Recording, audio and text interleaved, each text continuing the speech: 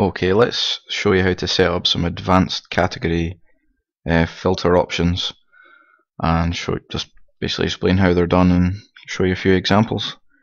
Let's do a real world example. Let's go under hotels.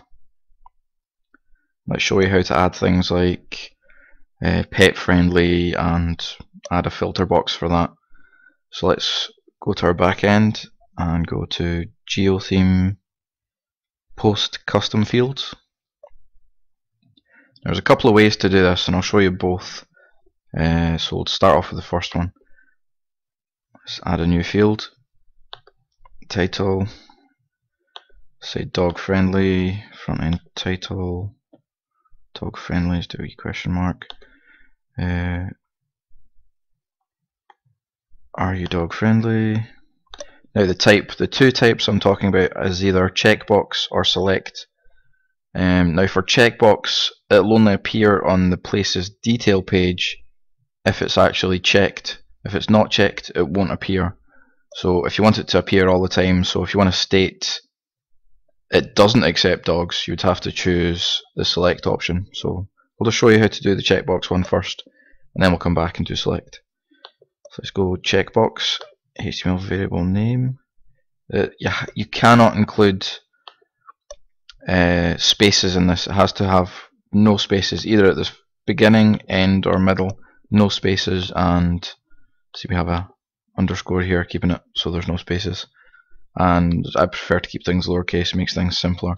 HTML variable name is used for things like styling it on the details page. You could add a wee picture of a dog next to that by using the dog friendly attribute in your CSS. Admin label, we can just make that dog friendly as well. Now the default value for a checkbox will be what is displayed on the details page once it's ticked. So let's say friendly dogs allowed. Display order, well, fill itself in, is active, yes. Shown listing page, let's just show you on the details page just now, keep it simple. We'll just select all packages, so it's selected, it's available in all packages. Now it's not a category sort option, it's a category tick filter we're going to select it as.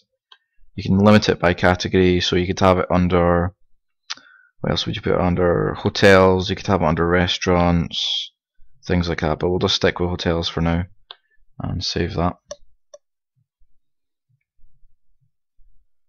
Wait for it to come back saved. Yep, saved successfully. Okay, now let's go and go to a hotel. Let's go to Chestnut Hill Hotel.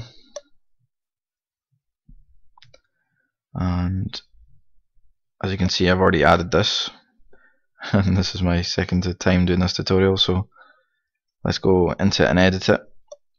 Now this custom field will appear at the bottom and will usually be unticked when you first set it up.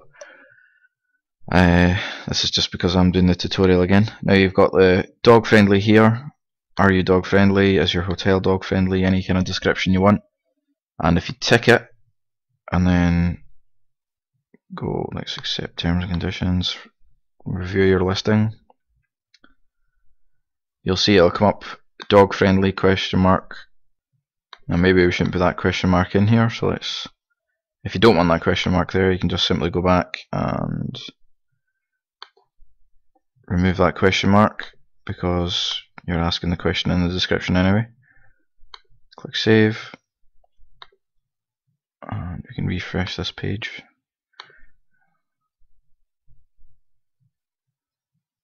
And there we go, dog friendly, friendly dogs allowed.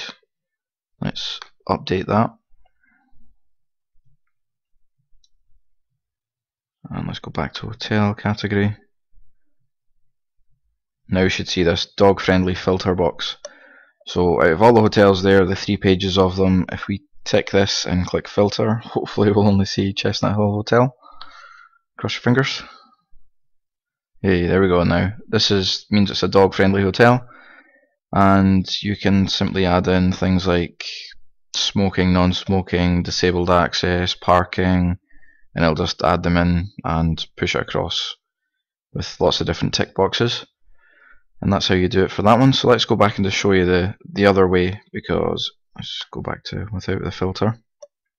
If we go to this Philadelphia hotel, downtown one, you'll notice that it's not there at all. It doesn't say anything about being dog friendly or not dog friendly. Now, that might be the way you want it, not to list it, but some people might, there's some fields you might want to list specifically no. So how do we do that? Let's change this to a select box. Now you have to read these instructions here. Option value should be separated by a comma, that's fine. If using the tick filter, place a / and then either a 1 for true or a 0 for false. And then let's just do handily I've used this as an example. Let's just explain what that means.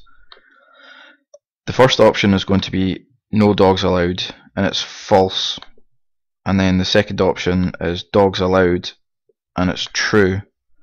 So if they tick no dogs allowed, it's going to say that they don't accept dogs, and if they choose dogs allowed, it's going to say that they do. Now the 1 and the 0 is used in the advanced filters. It won't be shown. It's just for the advanced filters. So let's keep everything the same. Save that.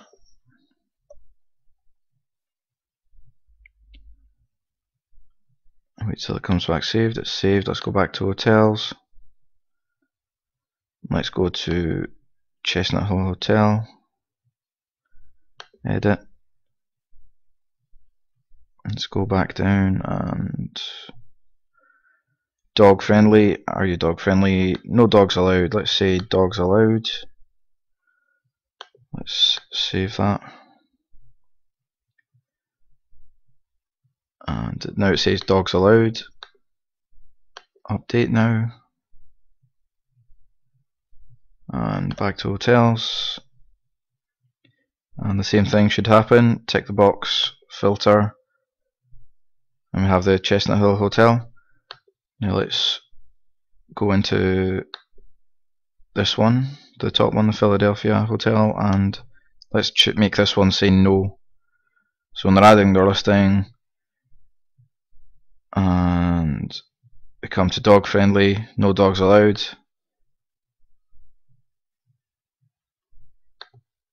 Review your listing. Oh, declare a owner. Let's say we're not the owner. Save your listing, or review your listing rather. We'll go down, it'll say dog friendly, no dogs allowed. So now that's stated that there's no dogs allowed. Update now. Back to hotels. Now do this filter, still only the Chestnut Hill Hotel should appear, which is correct. Go back to hotels. Let's go to the Philadelphia Hotel. And we shall see no dogs allowed. And you can make this for anything like smoking, non-smoking, parking, anything like that. And you can add as many as you want down here. You could add, so you could filter it by dog friendly and smoking allowed, although I don't think there's anywhere you're allowed to smoke anymore. You could say disabled access, parking, on-street parking, anything like that. You can have lots of different filters and you can just filter them all there. And that's how that works. Good luck. Okay, I thought I'd just nip back in here and show you this one with disabled access as well. So I've added disabled access and I have made the Chestnut Hill Hotel and this Philadelphia Marriott Downtown both disabled access. So let's filter by disabled access. Both of them should come up. Now the Philadelphia Marriott Downtown is not dog friendly, but the Chestnut Hill Hotel is. So we can filter that by as well. And now we'll just have only ones that are disabled access and dog friendly. And that's how that works. And on another wee last note, for the disabled access, the HTML variable name cannot be the same as any of your other ones. So it's important to know that. You'll just mess things up if you do. Okay, good luck again.